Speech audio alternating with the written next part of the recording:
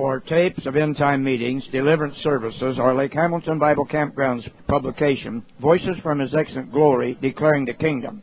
Writes Post Office Box 21516, Hot Springs National Park, Arkansas, zip 71903. Our website is www.lakehamiltonbiblecamp.com and lhbconline.com.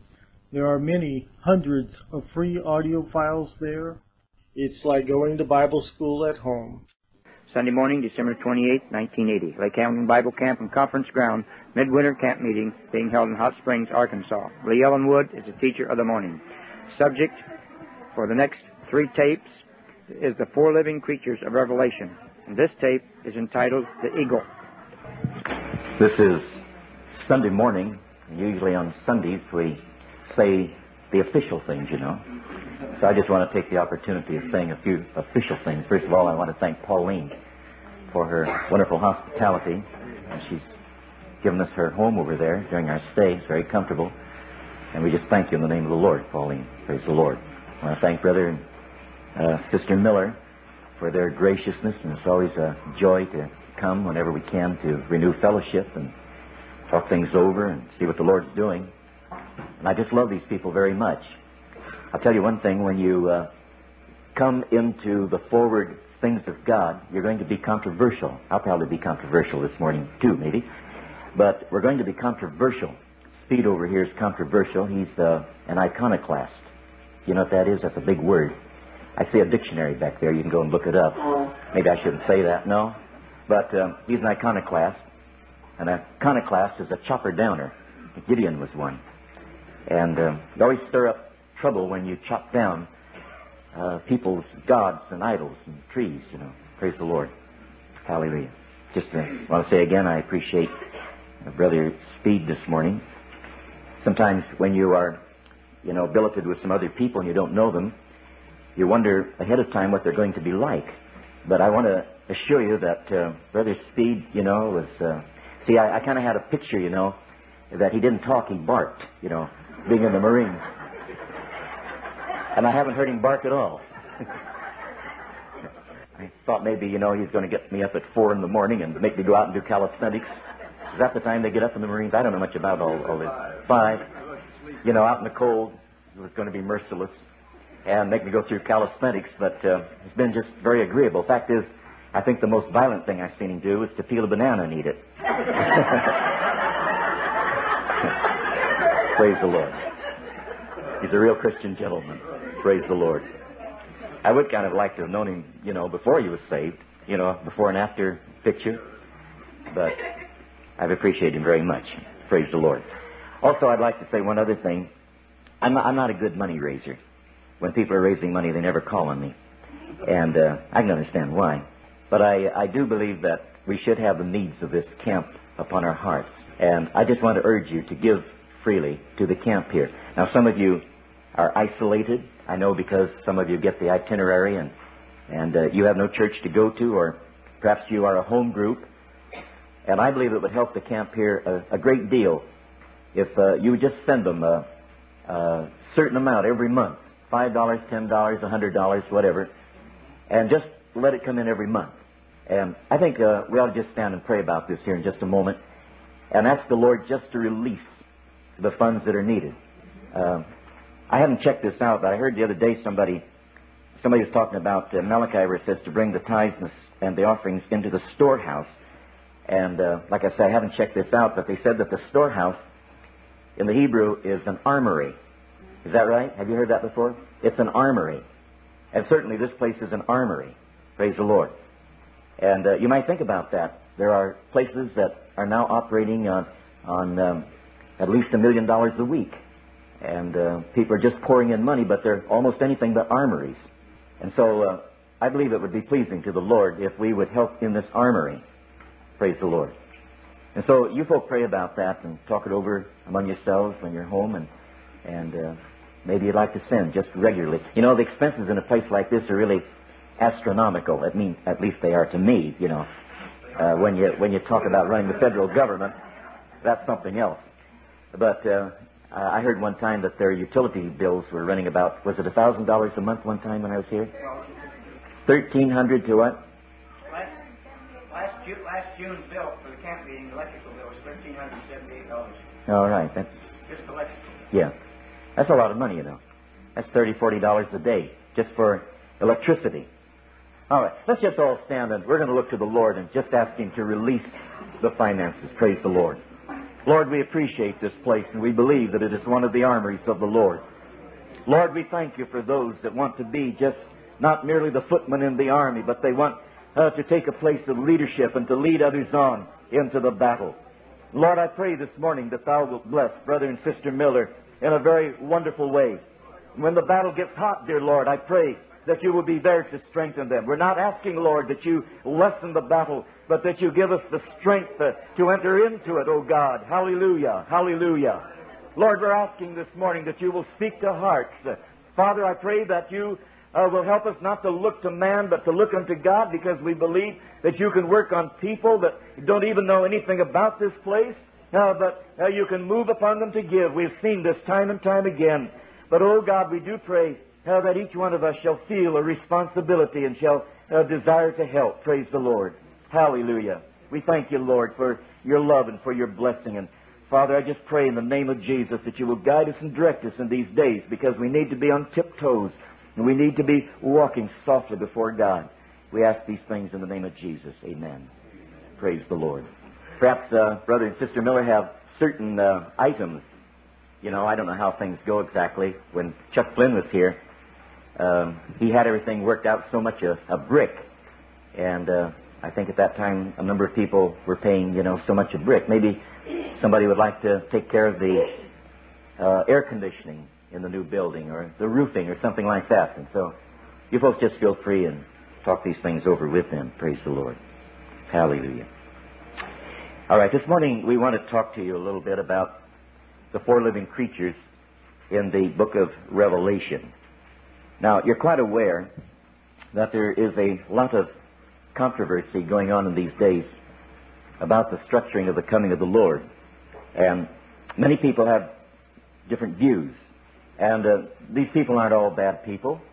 Some of them have just known no other teaching than the old conventional teachings, which weren't very well based. Sometimes they even have good scholarship in back of them. Scholarship isn't always the answer, though, because nearly all of the divisions in the Christian world have scholarship in back of them. This isn't really quite the answer either, to get better scholarship. And so there are these controversies going on. I tell people like this: God wants us to have the hope of His coming. And this has just about disappeared from among the Pentecostal people. I don't want to talk too much about the coming of the Lord because I have this other aspect I want to bring this morning. But Jesus said to be ready. He didn't say to get ready. He said to be ready. I think on another occasion I told you about a lady over on the West Coast. She's not a mystic, very practical woman, and God had given her 2 dreams in succession. And the burden of each dream was to be ready for the coming of the Lord. Be ready. And it made a great impression upon the assembly. The pastor had her give it in a Sunday morning service, the dream and vision that she'd had about the coming of the Lord. Remember, we told you there's a danger in watching the wrong clock. So many people have clocks. A lot of the things that we're saying, again, I'm not trying to sell the notes that I have back there, but many of these things are recorded in the booklet that we call the 7 Stars. And we tried to document some of our positions here.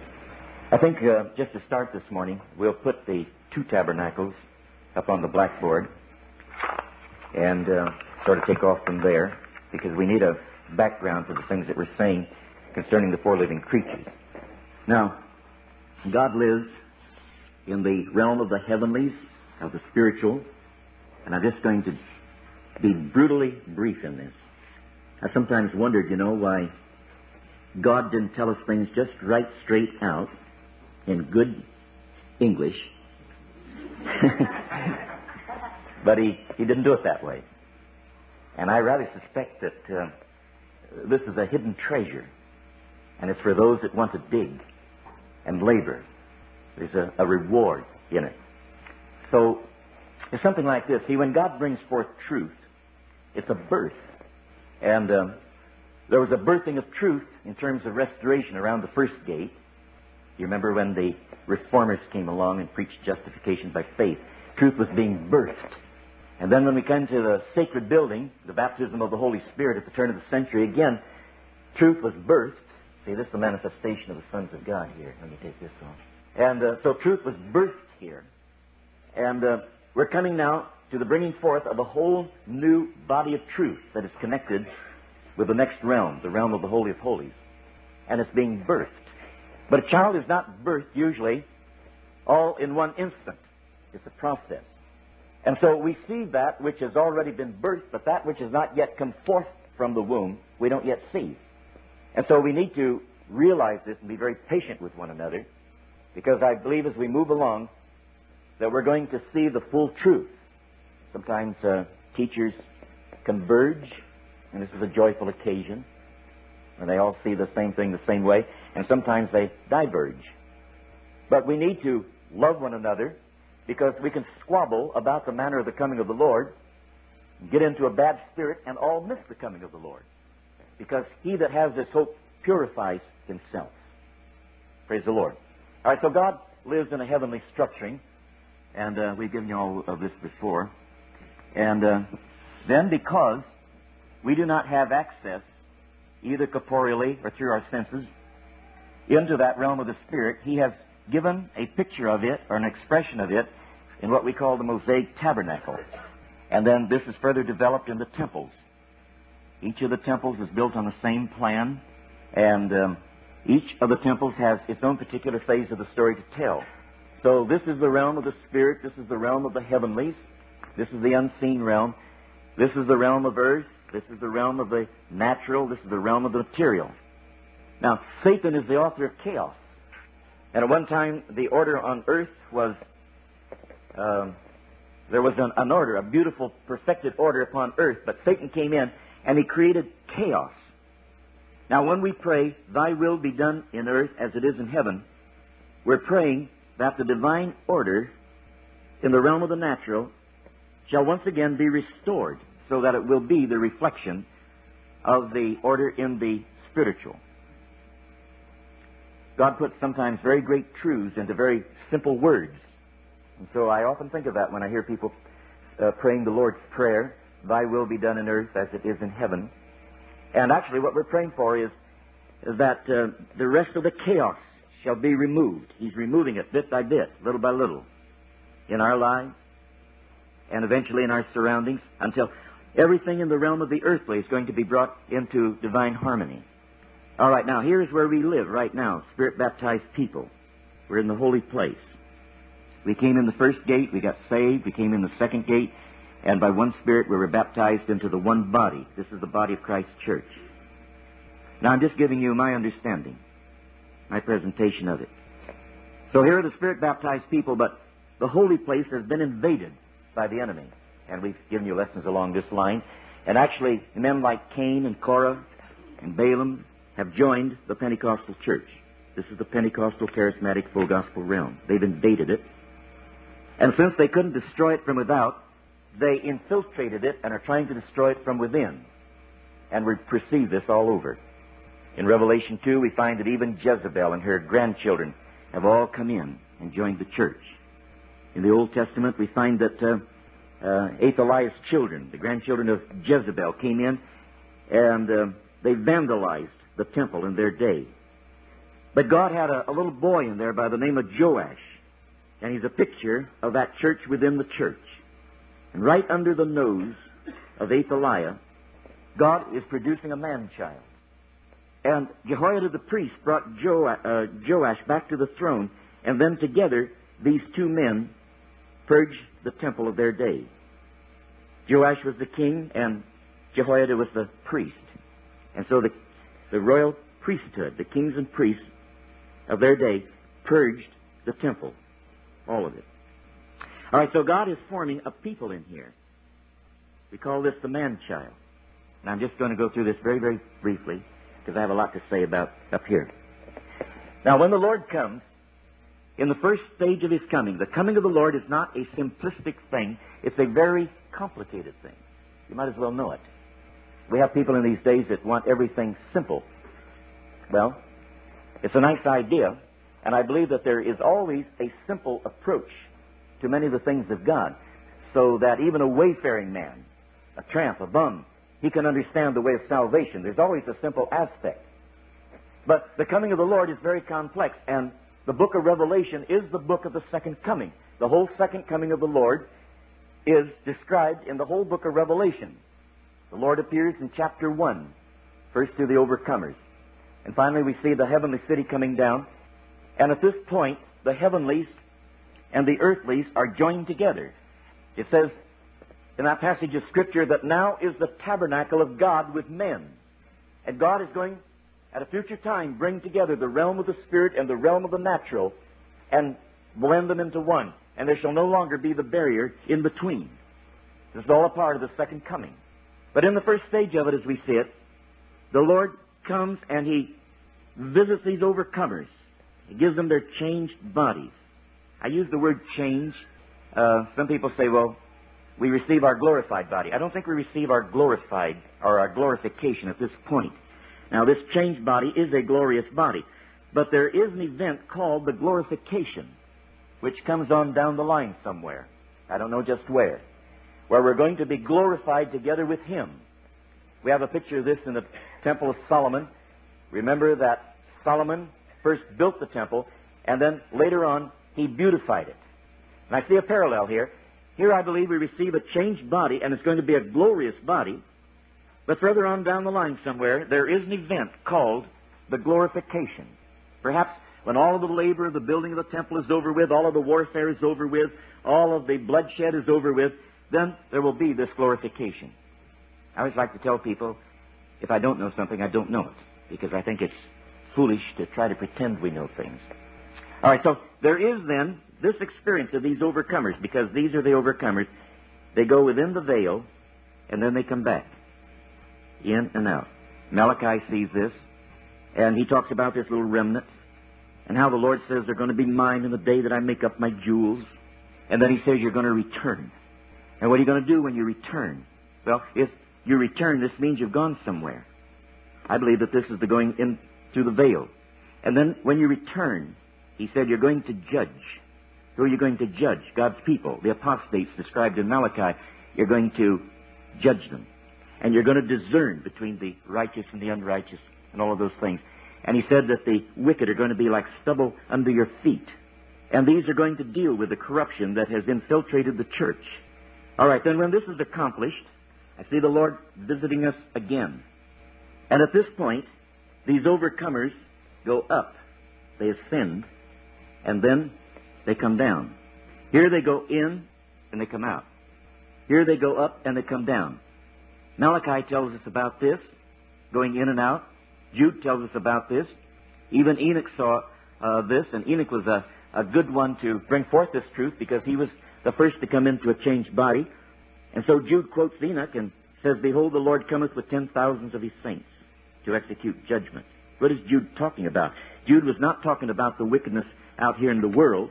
Jude was talking about the wickedness among Spirit-baptized believers, deceivers, false teachers, and all of these things. And so, while this is a little flock, it is also a great multitude. Behold, the Lord cometh with 10,000s of His saints to execute judgment.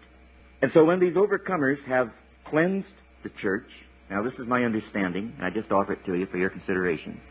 After they have cleansed the church and brought the church back into divine order, that is, the body of the body, these are the head of the body with Christ. After they have done that, then we have Revelation 4:1, and we have the open door in heaven. And John, who is the representative of the overcomers, and I believe the head of the overcoming company, I believe he's going to be made the head, John ascends up here, and he sees the throne room in the realm of the Spirit, in the realm of the heavenlies. And he tells us what is in that throne room. Now, in the Old Testament tabernacle, the Holy of Holies was opened only once a year on the Day of Atonement. And I would suggest to you that the Day of Atonement begins Down here we have the Feast of Trumpets, and the Day of Atonement begins in Revelation 4:1, when a company of people go through the veil, the high priestly company go through the veil, and Joel sees this picture. He says, awake the mighty ones, stir them up, the Gibberim, and he said, let them come up, and then he says, let them come down, because over here there's going to be a great battle. God will draw all peoples into the valley of Jehoshaphat. And so he says, let them come down. The work of the Lord is before him. The coming of the Lord is not just the Lord throwing up his hands and saying, I sure made a mess of things. It's not that at all. His work is before him. And he loves this church out here because he gave himself for it. This is his bride. These are the sons of the bride chamber. He loved this church, and he's not through with it. He's going to purify it, and he's going to eventually bring it into the glory, and it's going to be the exhibition of his grace throughout eternity. And so there are two movements here. First, the cleansing of the holy place on this level, and then I believe there will be an ascension, Revelation 4:1. I believe that Paul, who is not only an apostle, but he was one of these sons of God in advance, he complained he was born out of due season. I believe it was really kind of a complaint.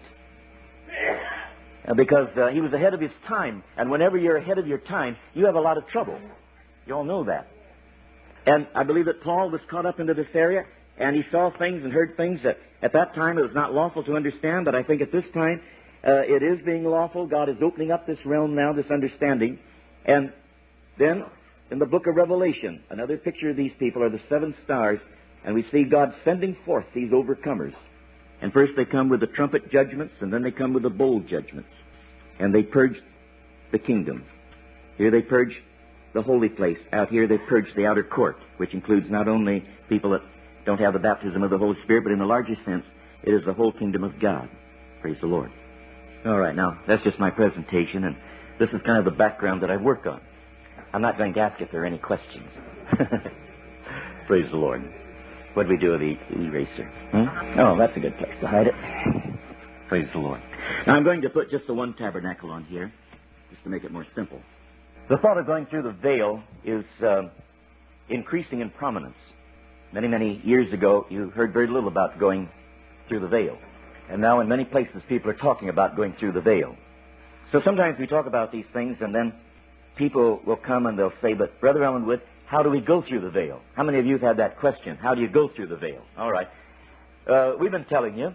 I think every time that we've been here, we've given you one aspect of it on how to go through the veil. We equate this with the coming of the Lord and later on the ascension. But how do you go through the veil? So we're just going to give you another aspect of it this morning. Now, when we come up into the Holy of Holies in Revelation 4, when that door is opened in heaven, we see the throne of God. I'm not going to read all the scriptures here. And then in the throne and around the throne are four living creatures. I'll just kind of put circles here. And then surrounding the throne are 24 elders. I'm not going to put all of these on here because I don't want the picture to be confused to you. But there are 24 elders. And then we find that the seven stars that we talk a great deal about also have a place before the throne. Now, these that are in the throne and the elders who are around the throne, we have no record that they ever leave the throne. Now, they're going to reign in the earth. And perhaps that is the time when God will bring the two structures together and the heavenlies and the earthlies will be united. But apart from that, we have no record that they ever leave the area of the throne, and yet they do reign over the earth. Let's say, for example, that Queen Elizabeth, we'll use the British thing here because they have royalty. Queen Elizabeth might never leave the precincts of Buckingham Palace, and yet from that place she rules or she reigns over a great empire because she has representatives that go out. There's an organization. These seem to have to do with the great organization of God. But the seven stars seem to go back and forth. And as we pointed out to you, they are sent forth at one point to cleanse the holy place, and then they're sent out to cleanse the outer court. All right. Now, these are a picture of the overcomers. Remember, only three people come to the throne.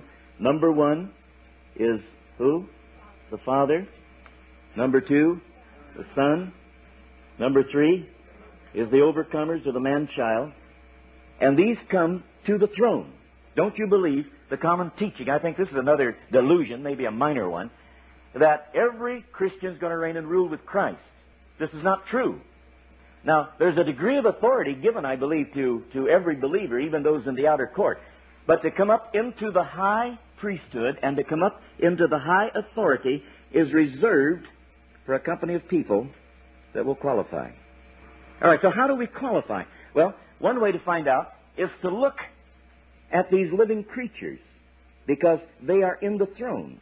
Now, we'll turn over to the book of Revelation here, because I think it might be important for you to understand this. Revelation 4:1, this is a scripture we've been using, that after this, that is, after the cleansing of the church, I looked, and behold, a door was opened in heaven, and the first voice which I heard was, as it were, of a trumpet.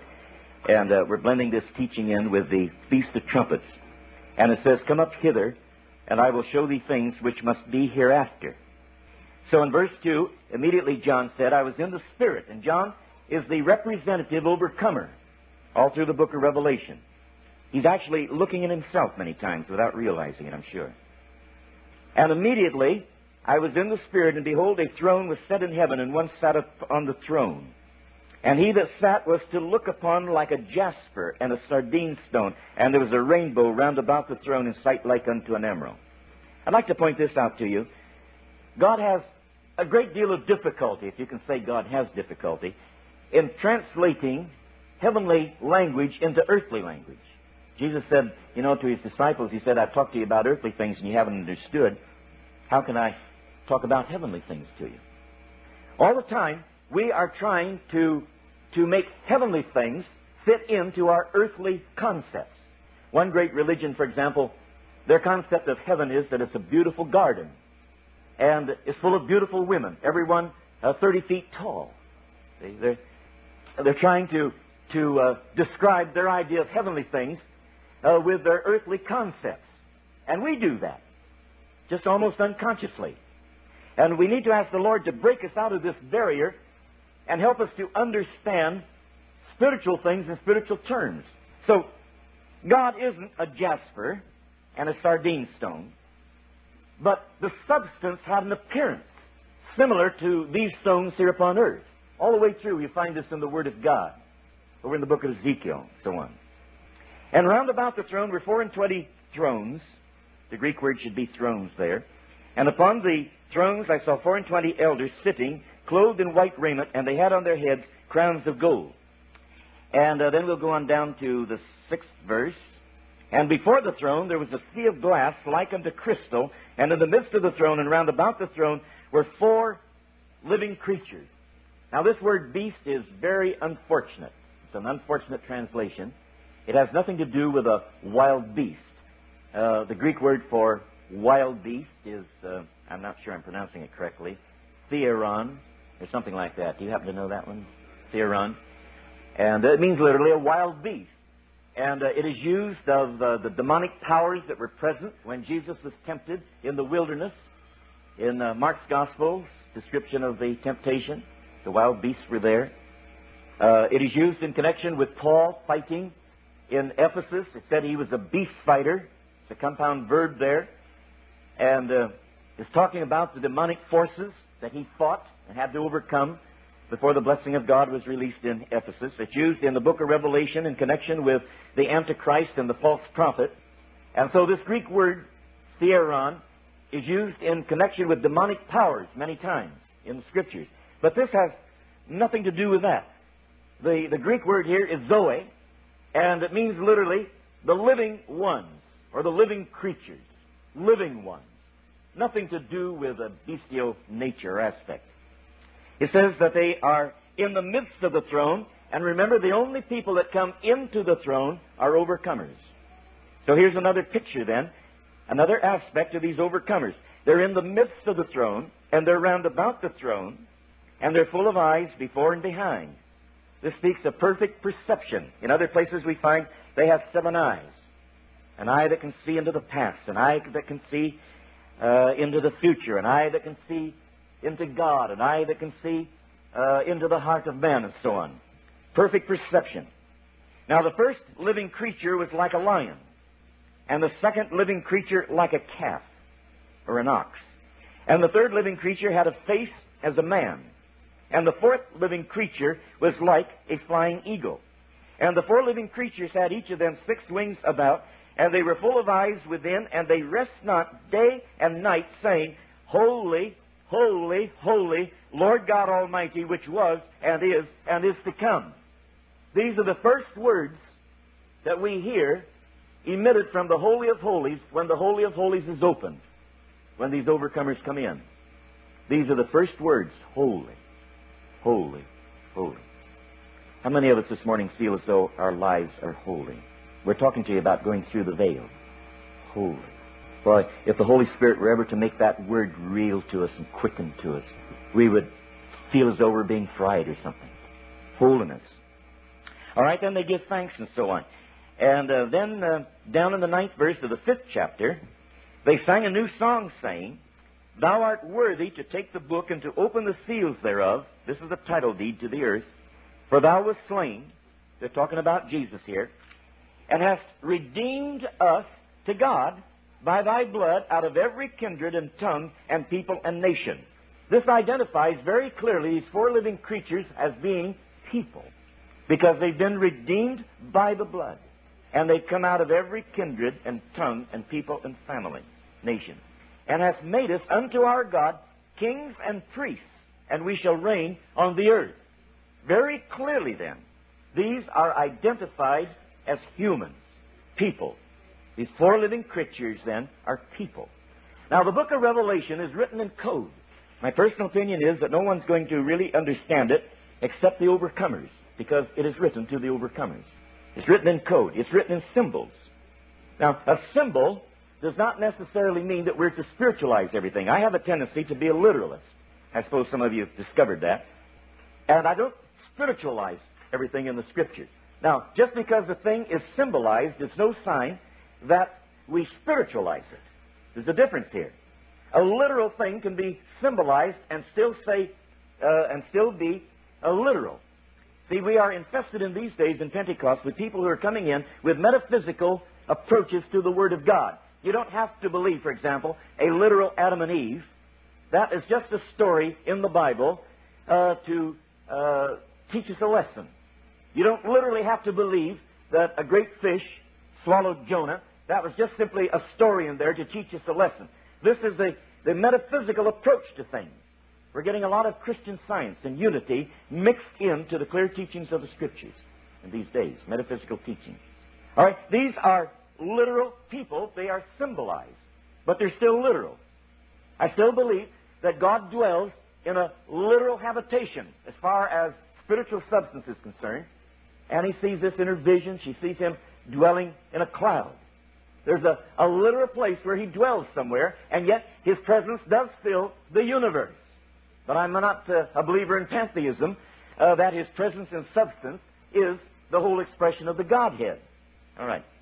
And then, going back to the 1st chapter, to link this up, and the 6th verse, John, who is the type overcomer, says, in the 6th verse, and hath made us kings and priests unto God and his Father. And so John says that God has made these saints, including himself, kings and priests.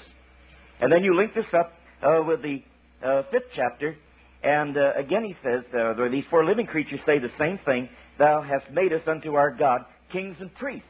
So this high kingship and this high priesthood, which we have dealt with in other messages, consists of people. You say, isn't Jesus the high priest? That's true. But remember that whatever Jesus is, he extends and includes other people into it, so that the one Son becomes a many-membered Son. This is true of that priesthood. It is true of the kingship. He is the King of Kings, but he shares his kingship with these overcomers.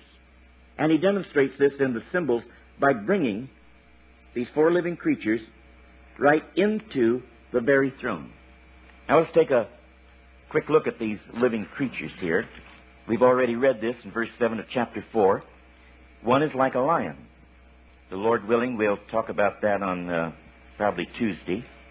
And the second living creature is like a calf or an ox. We'll talk about that, the Lord willing, on Wednesday. The third beast had a face as a man, and we'll share this portion with the lion on Tuesday. And the fourth living creature was like a flying eagle. That's what we're going to talk about this morning. This is a photograph of these that go through the veil. And so we study these four living creatures to find out the nature and the character of those that go through the veil, something that we work on right now. Praise the Lord. At this point, I would like to interpose this thought. Over in 1 Thessalonians, we find that we are to live in three tenses. Some people live in the past. The Roman Catholic system is a religious system that dwells much in the past. And they focus the attention of the people upon the crucifix. They make a great deal of the cross. And you have in the churches, for example, the stations of the cross, the Via Dolorosa, and all like that. Then we have a lot of people that dwell in the present. Now, in old traditional Pentecost, historical Pentecost they call it, we didn't do all we should have done. We didn't talk about the interpersonal relationships too much. Our kids just grew up without very much training, and we have people today that show this. And we didn't really dwell on the things of the present too much. And then we have people that dwell on the future. I'm one of those that thinks a great deal about the future. I was in a church one time, and the pastor that came in on a split. And so I was questioning him about his ministry, and what he brought to the people. And he said, well, during the past year or so, previous, he had spent a great deal of time upon the interpersonal relationships in the body of Christ. And he was trying to show the people what the body was and how we should come together and how we should flow together and so on like that, and how the wound should be healed and how we should be one. And then his wife kind of blurted out, and it was telling me something. I try to keep my ears open to everything, She kind of blurted out. But she said, isn't there something more than that? Now, the charismatic move has focused upon the present. And they're all the time talking about the body of Christ as it is now, the function of the gifts, and the interpersonal relationships, and the relationship between the shepherd and the sheep, and so on. And they're not thinking very much about the future. Now, the balanced Christian lives in the past, and he lives in the present, and he lives in the future. And I may be emphasizing the future, may be overemphasizing it, because other people do not emphasize it very much. There's a beautiful group of people that I minister to. I've been there several times, and this is about my third visit to this place. And I'd never talked to them about the coming of the Lord per se. And so I began to open up and teach on the second coming of Christ. Now, this group of people, there were about 100 of them, had been very gracious to me and just loved me, Every time I'd meet one of them, they'd hug me and like that, and just the beautiful things. When I was out of my room and come back, I'd find that one of the girls had gone out and picked some wildflowers and put them in my room, just little things like that expressed love. And so I was talking on the coming of the Lord, and I found that they'd all frozen up on me, and I couldn't figure it out. Just opposite, from what they'd been. So I began to probe a little bit, and I asked one of the young men, I began to probe, and so this is what he told me. He said, well, we've been taught just to be good Christians, and then we're going to be ready for anything that comes along. The pastor had focused this group upon the present, how to get along with one another. And they had no hope. See, the past has to do with our faith, the present has to do with our labor of love, and the future has to do with our patience of hope.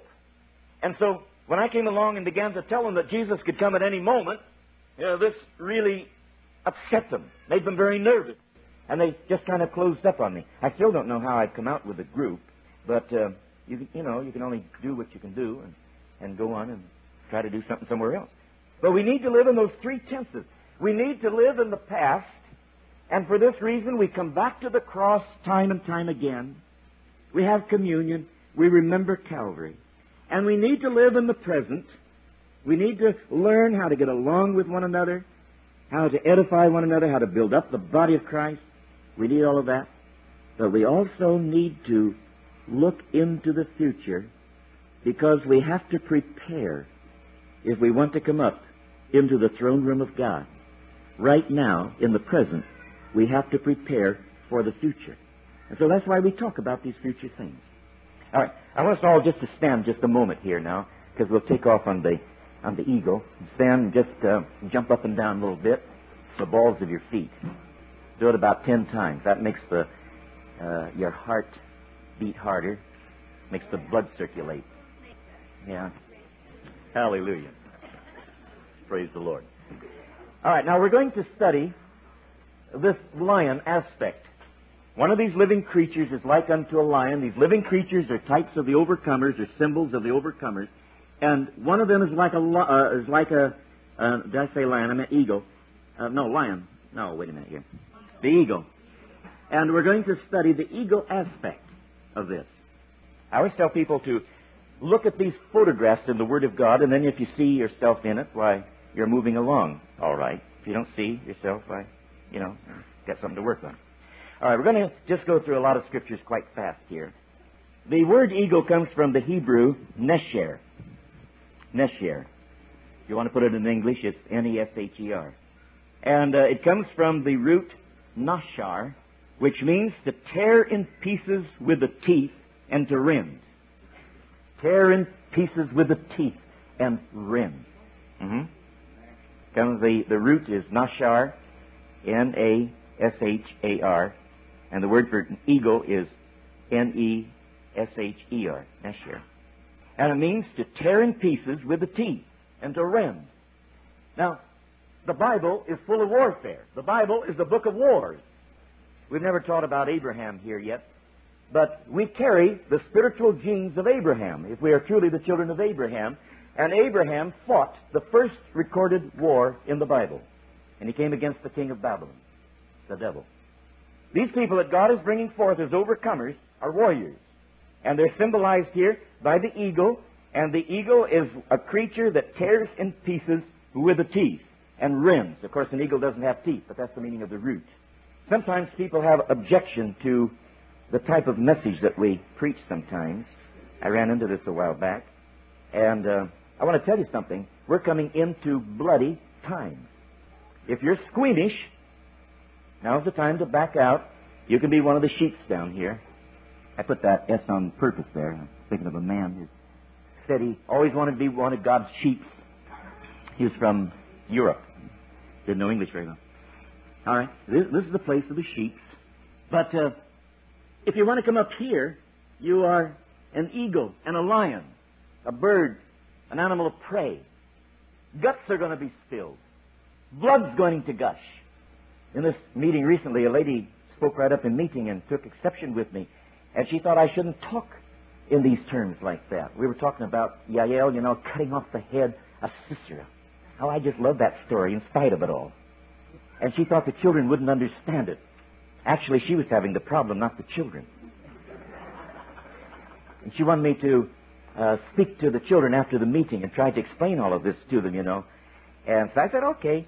So after the meeting, 10 or 12 of the kids came around, and I tried to explain to them that killing under the direction of God was not the same as murder, And the kids were bored.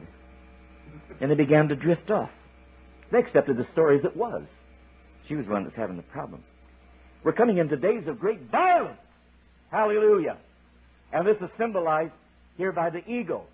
We're going to tear the enemy. We're going to devour him. Later on, when we come to the lion, we're going to find that we're actually going to drink his blood. Of course, this is a symbol. Days of great violence. This is all that the devil understands. All right. Now, the eagle is oftentimes a solitary bird.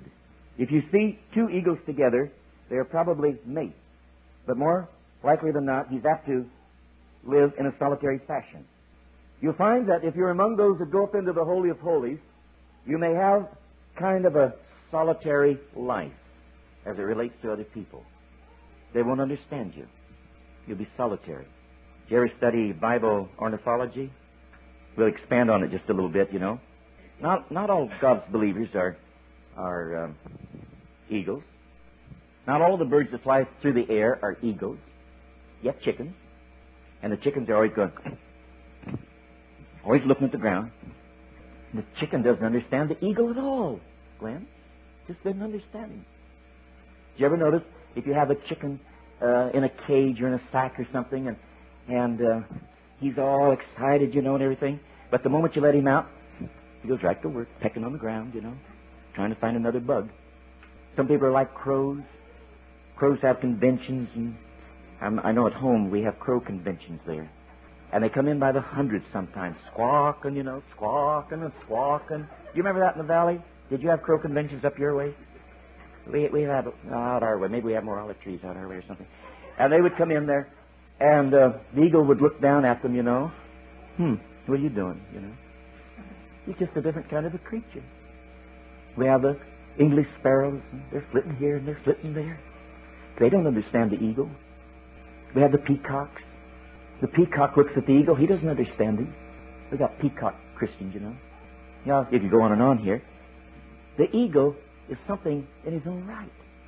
And because he is what he is, he's often left alone. He's just solitary. You want to go through the veil?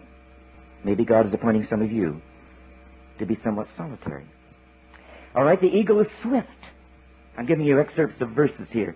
2 Samuel 1:23, speaking of Saul and Jonathan, they were swifter than eagles. This was a compliment. They did things with dispatch. Maybe they raced against each other.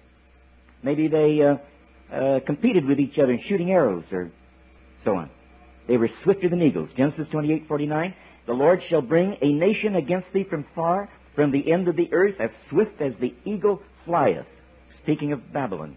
Jeremiah 4:13, again speaking of Babylon, his horses are swifter than eagles.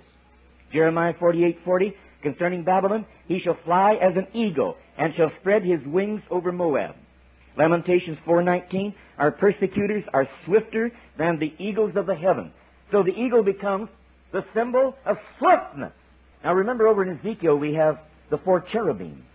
And when people read these 2 passages of Scripture, the ones in Ezekiel 1-3 and the one in Revelation 4 and 5, they think that they are the same creatures. They are not.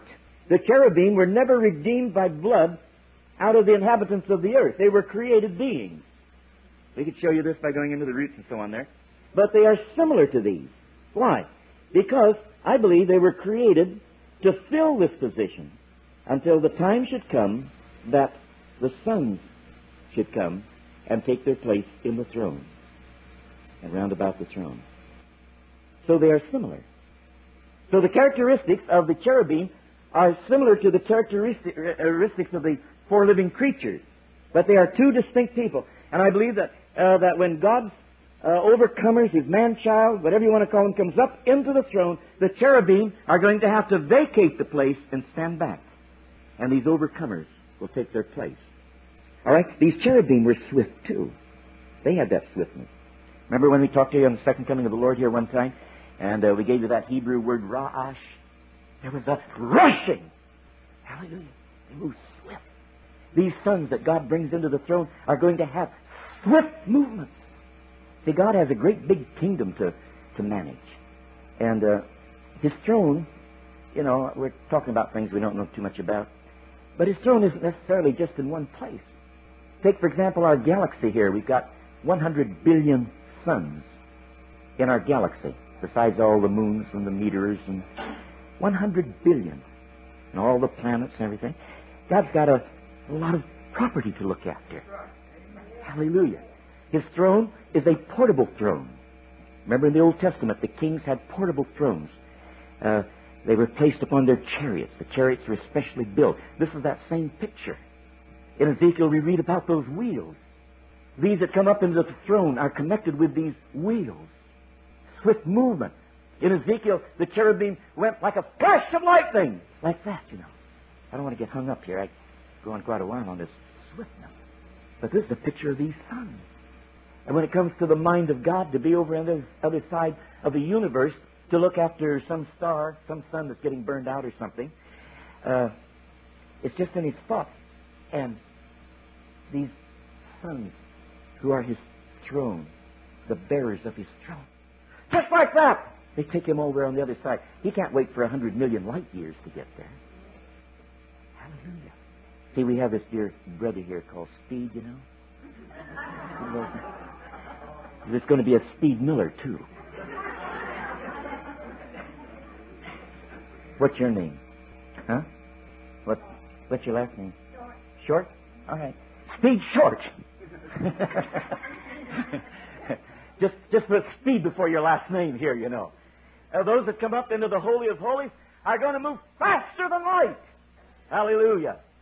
Fact is, they'll be moving along, and here's a ray of light, and he's kind of dragging his feet a little bit, and they can catch a hold of him and you know, multiply his feet 1,000,000 times. These eagles are swift. Hallelujah. Oh, hallelujah. They can move back and forth from the realm of the natural to the realm of the spirit. God has so much out there, and man just hasn't even begun to scratch the surface on his understanding of the universe, the natural universe, let alone the spiritual universe. They're swift. All right, the eagle has keen sight. Job 39:29. Her eyes behold afar off. Keen sight. That's why these that God is apprehending in this day are beginning to look afar off. You're beginning to see up into the Holy of Holies. You don't see it very well yet, but the closer you get to it, the more clear it's going to become. The eagle sees afar off. The eagle doesn't neglect the past, and the eagle doesn't neglect the present. But he lives in that third tense. He lives in it, and he sees afar off. There's a peculiar thing about the organ of the eye in the eagle that, as far as I know, is found in no other creature. It has double eyelids. And the inner eyelid is a membrane that is pulled over the eyeball. And because of this inner eyelid, it can look directly into the sun and not be blinded. That's God's eagle people. They can look directly up to God. Not in presumption, in arrogance, haughtiness, but in love and desire. Oh, God, bring me to your bosom. Bring me to that holy place. Right up in the rest. Praise the Lord. The eagle nests in high places. Job 39:28. She dwelleth and abideth on the rock, upon the crag of the rock, and the strong place. Jeremiah 49:16. O thou that dwellest in the clefts of the rock, that beholdest the height of the hills, though thou shouldst make thy nest as high as the eagles. Obadiah 4. Though thou exalt thyself as the eagle, thou that dwellest in the clefts of the rock, whose habitation are high. God's eagle people love the high places. You put them down in the gutter, and they're very much ill at ease. They don't like it down there. They don't like digging around out at the city dumps.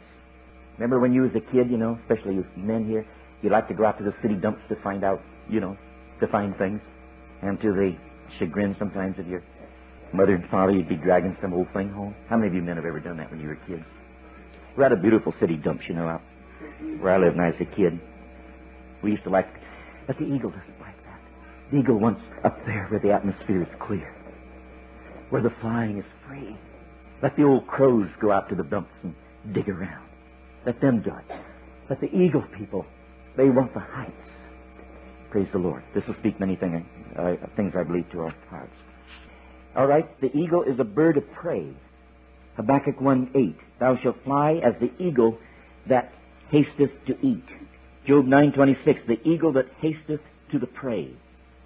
Revelation 8:13. Now, here's something interesting, and you should make a note of this. Then I looked, and I heard a lone eagle flying in mid-heaven. The King James says an angel, but the Greek says a lone angel flying in mid-heaven. That's one of these sons out on a mission. And he cried with a loud voice. That's the trumpet again. Alas, alas, alas for the inhabitants of the earth, because of the remaining trumpet blasts of the three angels who are about to sound. This is found in the Berkeley version. He appears before the dragon. The serpent fears the eagle. He is placed in opposition to the dragon. He's a bird of prey. He's after the snakes. Right now, the snakes that are around fear the eagle people. Right now, God is getting His eagle people in practice. He's letting them have the little snakes, and pretty soon He's going to give them the dragon. How many of you vote for that? Proverbs 30:17. The eye that mocketh at his father and despiseth to obey his mother, the ravens of the valley shall push it out, and the young eagles shall eat it. The bird of prey. Proverbs 39:29. From thence, that is, from the crag of the rock, she seeketh the prey, the mother eagle, and her eyes behold afar off. Her young ones also suck thine up blood, and where the slain are, there is she. See, you're not going to sit around knitting when you get up there into the glories, or on the way up either. and discussing, the latest book of the day. And you're not going to be drinking tea and pushing cookies. These people are birds of prey. They've got a victory to win. They're going to drink blood. Matthew 24:27. For as the lightning shineth from the east unto the west, and so on, so shall also the coming of the Son of Man be. This is talking about the day of the Lord. It doesn't have reference to lightning in the sky that goes bang, bang, bang like that. It has to do with sunrise. For as the lightning, would be a better translation, begins in the east and goes unto the west, so shall also the coming of the Son of Man be. Now we have two versions here. And Matthew says, for wheresoever the carcass is, there shall the eagles be gathered together. This is talking about battle. The word for body here is the Greek word toma, P-T-O-M-A. I've thrown this out to you, I think, several times. I'll have to explain it now to you this morning. But the Greek word here is toma, and it means something that has fallen, a corpse. It has to do with battle. And God's eagle people, as it were, are going to gather like the eagles to devour the carcasses of the enemy. Picture a great battle field, and the battle is over, and the slain are there, and the eagles are there to devour the flesh. That's the toma. They devour the carcasses. They devour the enemy. This is a picture of victory. God makes these pictures of victory so vivid. It's as though you eat the enemy. You have so overcome him that he becomes food for you. What's that one they have about eating giants, But Luke's Gospel has a different version. In Luke's Gospel it says, but wheresoever the body, but here the Greek word is soma, a living body. Thither will the eagles be gathered together. One Gospel says a dead body. The other says a living body. Thither will the eagles be gathered together. What does this mean? Well, the scripture comes to my mind where Jesus said, unless you eat my flesh and drink my blood. And God's eagle people love the body of Jesus. And they love the blood of Jesus. And symbolically, they eat his flesh and they drink his blood. Remember that these people are going to dwell in the very presence of the blood of Jesus. Remember the other night that Glenn told how Jesus gathered up that spilled blood and he deposited it upon the heavenly mercy seat. These people are going to live right in the presence of the blood. I can't imagine such a thing. Suppose that wondrous blood of Jesus were to be placed on a table in our midst here. What would happen to us? I think we'd fall on our faces, wouldn't we? When the Lord apprehends these overcomers, when he gathers the 7 stars into his hand, he puts them right upon the nail scars. The eagles eat the flesh and drink the blood of the Son of God. Praise the Lord. All right, so many things here. We got to hurry up here. What time are you having lunch? Oh, I got 26 minutes. All right. Oh, no. 10 minutes less than that. Well, we'll see how we come on. Oh, I can't get through in 20 minutes quite. All right. A word about the flight of the eagle. Proverbs 30:19. The way of an eagle in the air. 3 things that are wonderful, yea, 4. One of them is the way of an eagle in the air. Isaiah 40:31. They shall mount up with wings as eagles. Proverbs 23:5. For riches certainly make themselves wings. They fly away as an eagle toward heaven. Exodus 19:4. I bore you on eagle's wings and brought you unto myself. Now, there's something very unusual about an eagle. Most birds, have to go horizontally before they can go up. The eagle can take off and just go straight up. I think this has something to do with this ascension one of these days in Revelation 4:1. And John is caught up into that open door. The overcomers, the type of the overcomers. There is that flight right straight up. Somebody's compared Christians, to aircraft. And most times in our churches we have to have a good long runway. We have to get all warmed up and everything. And get some songs going, some fast ones, preferably. And then after a while, we finally take off, about several thousand feet down the runway here. God has people that don't need a runway. They're like helicopters. They can just go up like that. I'm sure Speed could tell us all about that, huh? Okay. And these eagles, They have a flight through the air. And they can take off, and you can watch them until they disappear up there. They become a little dot and then disappear, and they're still going. Praise the Lord. They have a flight that others do not have. Now, I want to talk about the training of the young. Exodus 19:4. You have seen what I did unto the Egyptians, and how I bore you on eagle's wings, and brought you unto myself. Deuteronomy 32:11-12. As an eagle stirreth up her nest, or fluttereth. The same word is used over in Genesis 1:2, where it speaks of the Holy Spirit hovering over the face of the deep, and so on. Hovers over her young, spreadeth abroad her wings, taketh them, beareth them on her wings. So the Lord alone did lead him. Praise the Lord. Well, let's imagine a little eagle family here. And here is Papa Eagle, Mama Eagle, and Junior. We'll call him Junior. So it's Saturday morning. And they have a very nice nest. Very comfortable. Saturday morning. So here's Junior Eagle.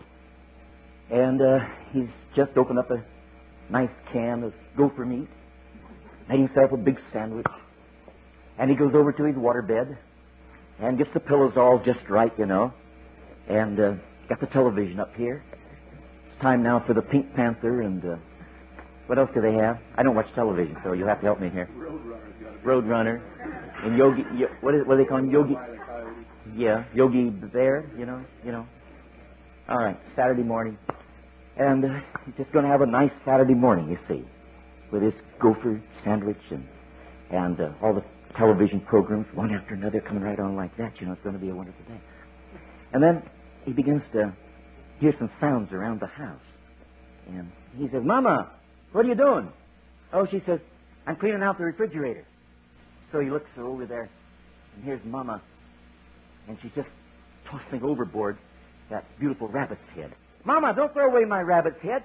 That was my nighty-night snack. Oh, well, son, we have to clean house once in a while. Well, he goes back to the Pink Panther, whatever's on. And then he kind of is watching his parents. Mama, what are you doing? That's my skateboard. She throws it over the side there like that. Mama, what'd you do that for? That's my skateboard. Oh, you know, we have to clean house once in a while, Junior. And so here's his parents poking around. And then here's his baseball card collection. Mama, what are you doing with my card collection, my baseball card collection? And the Mama's just thrown them overboard. All 26,000 of them. And they're all fluttering down to the ground. Mama, what did you do that for? Mama, that was my collection. I had 26,000 of them. And not very many duplicates. Mama, what are you doing? Well, Junior, you know, you're kind of growing up now. And so he's having a hard time. He can't even concentrate on the Roadrunner anymore. The thing goes on. And so he gets up, you know. And while he's up, Papa gets a hold of the waterbed and throws it over the edge. Papa, what are you doing with my waterbed? Well, son, you know, we have to change things around the house once in a while. But, Papa, that waterbed was so comfortable. I could just sleep so nice on it. And the cushions, look, you've been putting them overboard, too. You know. And then finally, Mama gets something else. Mama, what are you doing with my teddy bear? Oh, he begins to cry. This is the climax. Mama! And Mama throws the teddy bear over the side. Down the cliff, and it goes. Mama, that's my teddy bear. I've had it ever since I can remember, and I can't go to sleep at night unless I have my teddy bear.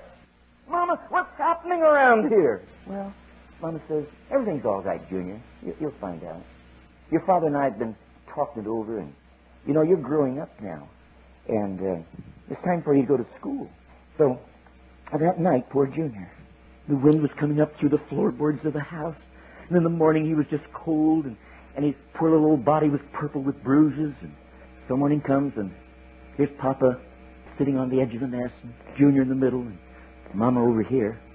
See, God's making eagles now. And he said, Mama, I sure wish I knew what's coming off here. Well, she says, you know, your father and I decided that, you know, it's time for you to go to school. Well, I hope it's a nice school. Do you think they have a sandbox there? And some swings? And a big plastic box for me to crawl into? Well, Mama says it's not really that kind of a school. Well, what kind of a school is it? Well, we're going to send you to flying school. Flying school. Mama, I don't want to fly. I don't want to fly. And so Mama gives Papa Eagle a wink. And Papa Eagle catches the little junior unawares and pushes him out of the nest. Mama, what's happening here? Papa, you threw me out of the nest. Oh, I'm falling. And he gives one of those screams, you know. And he's falling. Oh, I'm going to get killed. I'm going to get killed. And Papa Eagle hollers down. He says, pull your parachute cord, you know. Get your propellers going. And here's this little eagle, you know, and he's going down like that, and he's trying to flap, and not very much is happening. And then Mama gives Papa Eagle gives Mama Eagle a wink. And he said, your turn now. And here he goes down. I heard some talk, you know, the other day about progressions. What is it? You fall, is it 13 1/10 feet the first second? And, then next is 16 1/10 and 32 2/10. And so now he's just plummeting to the ground. And here are the treetops looming up, and they all look like big spears. You get this impression, you know, when you're flying up in the northwest and look down on the fir trees, you know, looks like a lot of green spears. And so here is Junior, you know, Mama, I'm going to get impaled in one of those trees down there. Help, you know. And so Mama, just at the right moment, she swoops down and she catches him on her back. That's what it's talking about here in the Bible. He bears us on eagle's wings. And she swoops up, comes back to the nest, and he gets out just trembling, shaking, you know. And so they let him rest a minute. And they said, now, we're going to have class number 2. It's kind of the same thing over again. Class number 2. I wonder if this explains anything to you about your experiences. Does it? I see so many men in these days, and they're so intent on building nests. Now, the nest is necessary, but it's not the ultimate. You know, I don't know where these tapes are going. And when I'm with a body, I endorse that body. I do what they're, when they're functioning according to the Scriptures, you know, I encourage them. And we should belong to a company of people. But you know, the ultimate is not the nest. God is making eagles. God's making eagles. And every so often, He comes along and He just throws us out of the nest. He throws the things out of the nest, and then He throws us out of the nest. And we yell and scream and we have fear, and we're going to get killed. We're sure of it. But you know, just in the nick of time, our wonderful parent is there. And He lifts us up. And He lets us rest a while. Then we can have flying lesson number 2. Hallelujah. Hallelujah. Hallelujah. I've seen some of God's wonderful people, and they're going through almost unbelievable things and tests and sorrows. I've seen sometimes a young husband who loved his wife just with all of his heart, maybe had a child or 2. And the wife ran off with another man or something like that. I've seen these things happen. I'll tell you a little story here, just as near as I can remember. I heard a pastor tell this one time, and he'd built a beautiful nest. He'd come into a place, and he'd build up a congregation, and everything was beautiful. The people loved him, and they were in a building program, and the money was coming in, and a prophet came along and said God was going to blow on it, and I think in 6 weeks it would all be broken up. He says, can't be. And it was true. In about 6 weeks, things began to happen one after another that he couldn't control, and his whole nest was just broken up. Why? Because God is not collecting nests. God is manufacturing eagles. I sometimes think about Demas Shakarian. The Armenian people are very industrious people and business-like people, and I'm sure, I'm just surmising here, that over in, where did they come from? Was it Turkey? Armenia? But Armenia is what, part of Turkey? All right, and I imagine they had beautiful farms and nice barns filled with hay and nice homes and everything. One day, God came along, and He broke up the nest. And you say, why would God do that? Everybody has a nice living here. Everything is so beautiful, schools and churches and everything. Because God had an eagle He wanted to bring out. We might not have had Demas Shakarian today if He hadn't broken up that eagle's nest. Thank God if you have a nest and appreciate it. But remember that someday God may touch it, because He's not collecting nests. He doesn't have a lot of nests up there in the Holy of Holies, but He has a lot of eagles. Now, just one more thought in closing. And the Bible talks about the eagle renewing its youth. It's kind of another aspect of the same thing. God deals with us in life in cycles. There are big cycles. Maybe you'll have 3 or 4 of these big cycles in your life. And then there are smaller cycles. He kind of deals with us that way. So here's one of God's eagle saints. He's just having a big time. God's given him a big ministry. Or maybe a small ministry, but it's a good ministry. And maybe he can prophesy. Maybe he has a word of knowledge. Maybe he can work some miracles. And everything is just going along fine. Maybe he has a word of knowledge. And then one day, something happens in this ministry. And he flubbed it somewhere, you know. Maybe he prophesied over a widow and said to her that God's going to bless your husband or something. And she had no husband, you know. Something comes along like that. Well, we're kind of tolerant. One of his feathers has fallen out. But he's got a lot more feathers. So he goes on. But it isn't long before some more feathers fall out. And his ministry isn't working too good. And he's making a lot of mistakes. Maybe all the demons aren't yielding to him now like they used to. And so he thinks, well, I got to do something about this. So he goes to the body shop. And he takes all his feathers along with him, you know. And he goes over to the body shop and he says, hey, look, I'm losing my feathers. See if you can't stick them back in. So they work on him. Now, this actually happens. Over on Catalina Island, there used to be about 75 what they call golden eagles over there. And the numbers dwindled down to just a handful of them, or I don't know if you could say a handful of eagles, but anyway, just a few of them there. And there's a young man that became concerned about this, and I admire this young man. I can't say I'd like to spend my life doing what he is doing, but at least he's not just out grubbing for money like most young people are doing these days. He's dedicated himself to these eagles. And so when they find an eagle that has been hurt or isn't doing well or something, they'll crate it up and bring it to him. And he'll work with this eagle. And he's developed a technique of putting the feathers back into the eagle. He actually bores a hole into the skin and inserts the proper feather in the proper place so he can get these eagles going again. And it works, you know. I mean, it's quite an interesting story. So here's some of God's ministers, you know, eagle saints. And they've just been going great guns, but now things aren't working so good, so they go over to the body shop, and they want the feathers put back in again. But somehow, they don't work just right. And he starts losing feathers. And after a while, he's just all naked. A little bit of fuzz here and there, you know. Just all naked. He's so embarrassed. And people say, you know, have you heard about him? He used to have a big ministry at one time. I wonder what's happened to him now. The Word says, they that wait upon the Lord shall renew their strength. They shall be like the eagles. So the eagle, I'm told, finds himself a secluded spot, a warm place in the midst of the rocks. And he just goes there and he stays there, stays in the sun, just stays there quietly. You know what happens? After a while, some new feathers begin to appear. Hallelujah. Little pin feathers begin to stick out. And after a while, those tail feathers come in and those wing feathers come in. Every feather in an eagle has a special use. They're not like chickens. And so after a while, he begins to feel his youth coming back again. Only this time, he's a bigger eagle, and he's a better eagle, and he's a stronger eagle. And his wings are more beautiful than they were before. And after a while, he lifts up his wings, and he flies out. And God brings this man into a new ministry.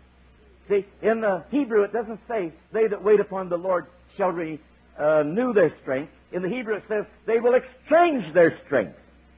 And what happens sometimes, in order for God to give us something better, He has to take away something inferior. So expect this in your life several times. This has happened to me probably, in a larger sense, about 3 times in my life. And I'm molted. Nobody wants you around when you're molten. They don't like sweeping up your feathers, you know. But just be patient.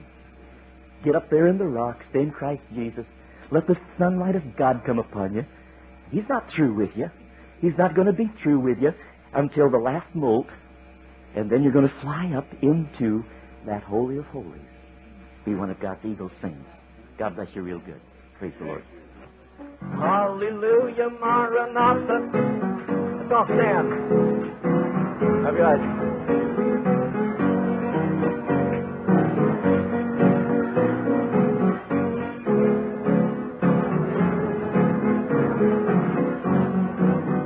Hallelujah, Maranatha, praise my Jesus. Hallelujah, Maranatha, praise my Lord. Hallelujah, Maranatha, praise my Jesus. Hallelujah, Maranatha, praise my Lord. One more time. Hallelujah, Maranatha, praise my Jesus. Hallelujah, Maranatha, praise my Lord.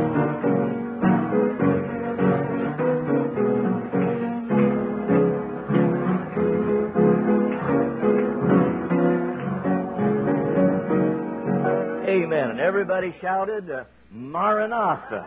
Praise the Lord. Hallelujah. He may come at any moment. Praise the Lord. Let's be an eagle saint. This is the end of this message. Our website is www.lakehamiltonbiblecamp.com and lhbconline.com. There are many hundreds of free audio files there. It's like going to Bible school at home. Thank you.